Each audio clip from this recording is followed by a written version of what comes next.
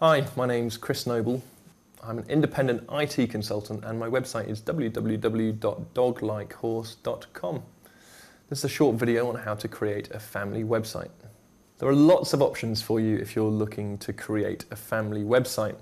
The traditional method of creating a website probably isn't the best for you unless you're already a web designer. So you can write that in HTTP or Java or Flash or any combination of those. If you're looking for something a bit easier, there are now lots of options out there. One thing not to overlook is creating a Facebook site for your family. Facebook doesn't have to just be individuals, it can be entire families as well. So if you're looking for a place for you all as a family to share pictures and comments and stories, Facebook might just be the place for you.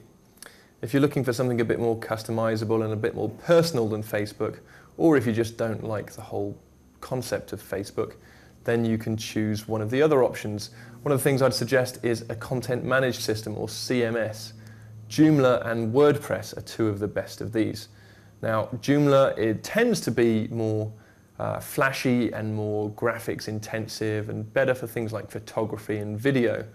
WordPress is more of a blogging tool, but both do each other's jobs fairly well as well. WordPress probably has more free themes than Joomla, and you can easily get a WordPress blog for free at wordpress.com. My name's Chris Noble, and that's how to create a family website.